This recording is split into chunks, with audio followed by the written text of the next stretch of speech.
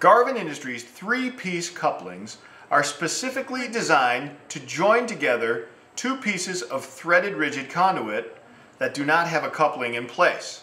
Traditional threaded couplings can be screwed on one end of the pipe, but when you can't turn the other pipe, it makes it very difficult to complete the raceway and pull wire. The first step in installing a 3-piece coupling is to disassemble all three parts. We have an outer hex slip-on ring, an inner threaded ferrule, and then a hexagonal threaded nipple.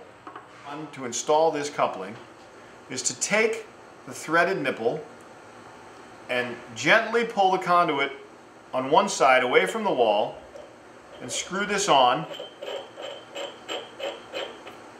and tighten it all the way down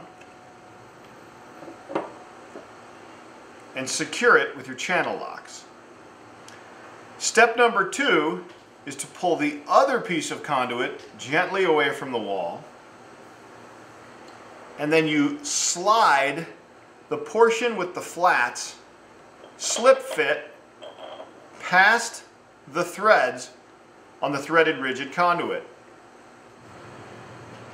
You gently pull the pipe away from the wall, and using the threaded ferrule, place it on the end of the threads and thread it in place.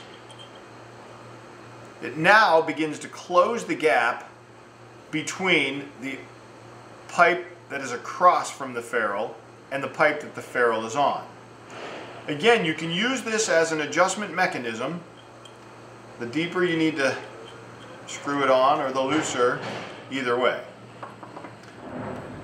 You now can bring the gland ring up, which will allow the fitting to connect to the other chase nipple and join both ends of the conduit. Securing these flats, tightening them together, you've now completed the transition and you're ready for wire pull. For these and other great products, be sure to visit garvinindustries.com.